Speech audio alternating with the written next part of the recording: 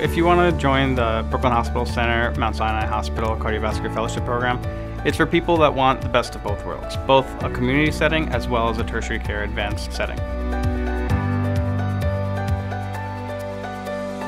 The Brooklyn Hospital Mount Sinai Cardiology Fellowship allows physicians to receive a comprehensive training in the entire spectrum of cardiovascular diseases. Our mission is to provide a supportive environment with the purpose of developing top-tier physicians who deliver compassionate and evidence-based care. Fellows spend roughly half of their time at both the main campus of the Mount Sinai Hospital and the Brooklyn Hospital Center. At the Brooklyn Hospital Center, a large urban community hospital with nearly 500 beds and a deep-rooted history, our trainees get the opportunity to learn the practice of real-world cardiology with a high-volume patient exposure and unparalleled autonomy. A lot of these patients are from underserved areas, and it allows you to foster your development with regards to treating all types of patients. It allows us to get both perspectives as an academic and as well as a private or community-based doctor. And I would say often we'd see patients who might have never seen a doctor in 30 or 40 years and they're well into their 60s and 70s and present with an advanced stage of their heart failure. There's a lot to learn at Brooklyn Hospital. In Brooklyn, that service is one fellow service. So technically you are the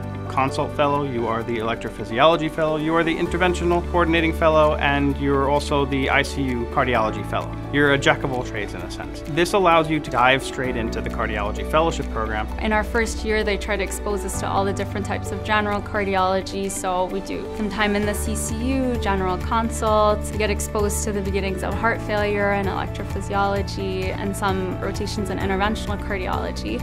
And then in the second and third years, we have some more research dedicated time, some more time in congenital heart disease service or the vascular service. In main Mount Sinai Hospital, you get exposed to a great academic institution, a lot of subspecialty services, and leaders in every field possible.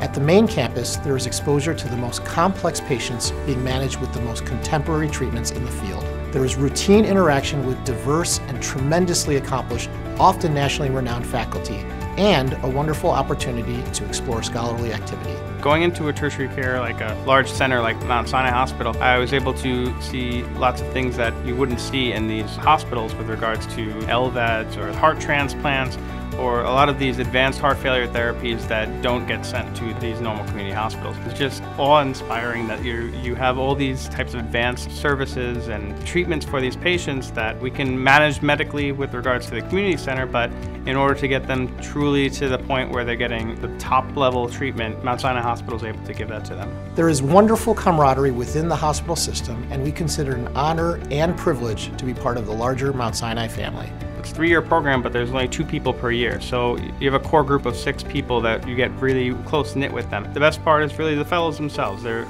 all promoting each other's education. If there's any interesting cases, we all talk about it. You kind of foster an environment that is both for education for yourself and others. And it's just a spiral of constant improving of others. So I would say just having that core group is important. We look forward to welcoming the next year's class.